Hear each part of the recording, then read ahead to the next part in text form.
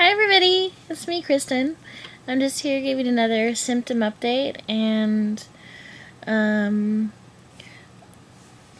if you haven't been watching my other channel, I got a new job with schizophrenia.com, so I'm going to be a video blog reporter there, so yeah, I'm really excited about that. So I'm feeling good because that really changed my whole outlook. So I was feeling kind of, well, my old job, I was feeling really, every time I would go in there, I'd feel really anxious and dreading going in there because things were not going well, and I was just getting yelled at all the time, and it was really bad for me, and I was having a lot more anxiety and feeling trapped and stuff like that. So and then when I got fired, I didn't really feel that great, but I did feel a relief, that I wouldn't have to be dealing with that. But then when you get fired, it's I don't know, at least for me, I usually feel really bad and I'm worthless, kind of I can never get a job and I can never hold down a job, and nobody will ever understand what I'm going through, and because so much of our society is based on the work we do for other people, our jobs, and so to not be successful in that arena for whatever reason, whether it's because of a interpersonal conflict or just because I have trouble showing up for work or because of my symptoms or medications or whatever. And it's just really frustrating because a lot of people don't really understand what I go through, and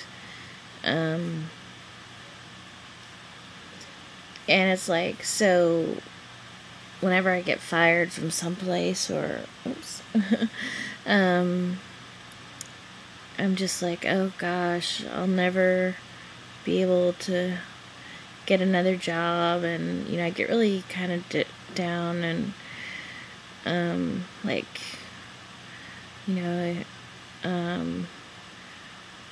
thinking that what I do is not valued, because I'm the only thing that is of value in the world sometimes is just warming a seat or something, being there, for however many hours a day, and it just doesn't matter what kind of work you do or how much time you put in outside of when you're supposed to be there. But I don't know, so I get that, and that's why it's difficult to lose a job. Even if you quit, it's usually to the point where you're so frustrated that you can't go anymore, which was, I was thinking about quitting anyway, but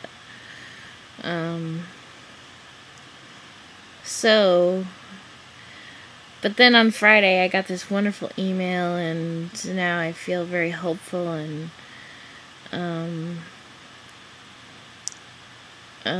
this job is just perfect for me because I don't have to show up anywhere. I can just do all of my work from home, and I can be with my family at this time and spend more time with my mom and dad and my cats and my friends and stuff like that. So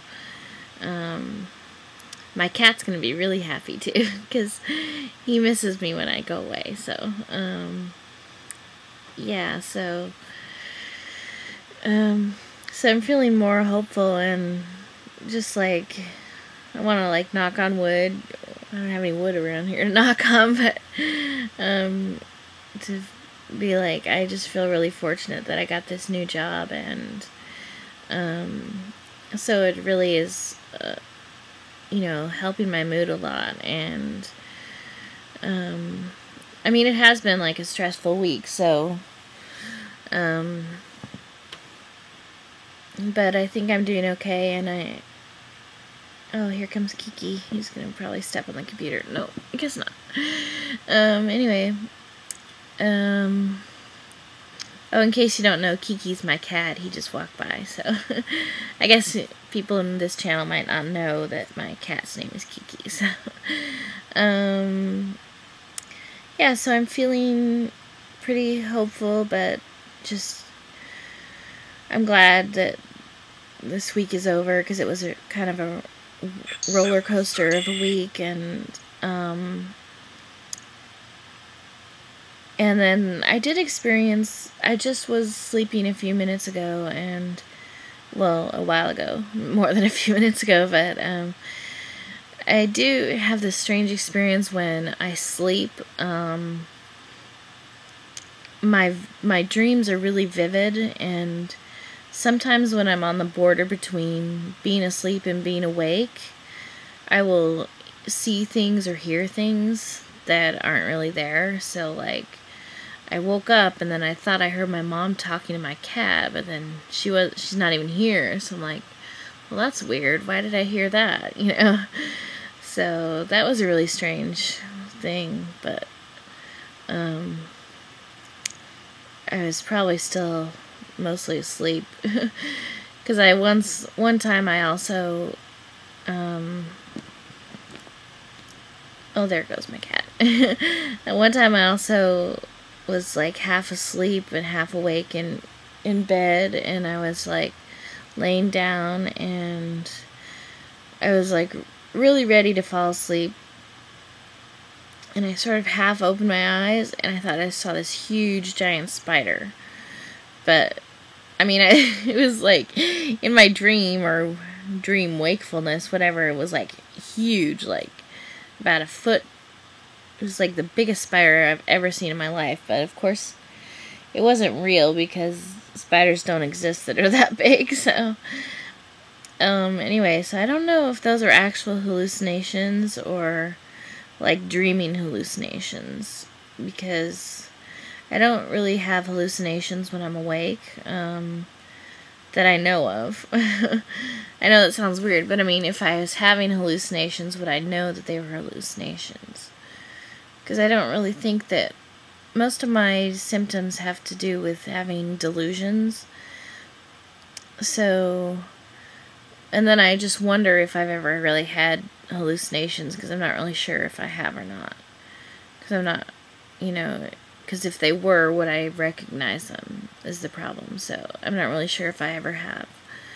So, anyway, so that was just one thing that was weird today, that I thought I heard my mom saying my cat's name, but I think it was because I was half awake.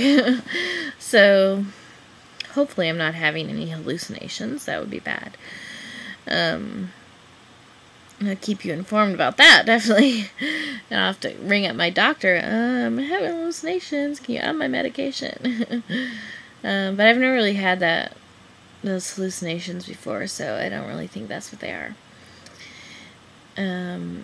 Anyway, I'm feeling good. I'm really hopeful, and I'm looking forward to my new job, and I'm really looking forward to the holidays, because I happen to like the holidays. It's because of my family. It's not really stressful. It's pretty relaxed. So anyway, that's my update for now. Thanks for listening, and I'll talk to you guys later. Bye!